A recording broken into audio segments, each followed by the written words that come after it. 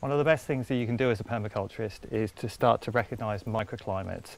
And so when you find places that are a little bit warmer, a little bit more sheltered and so on, for instance, you can do things that you can't do otherwise. So here we're growing an apricot tree, and it's a particularly good microclimate in this corner of the garden.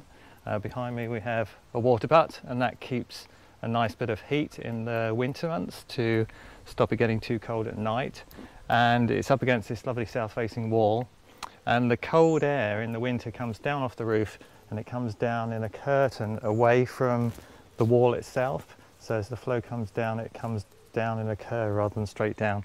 And you can see that this bench here, we've got a photograph which I'll show you now, which shows on the outside of the bench you can see a lot of frost, and then the edge of the table coming towards, there's a gradient, there's a lot of frost and there's less and less and less, and then on the part of the bench by the wall there's no frost at all.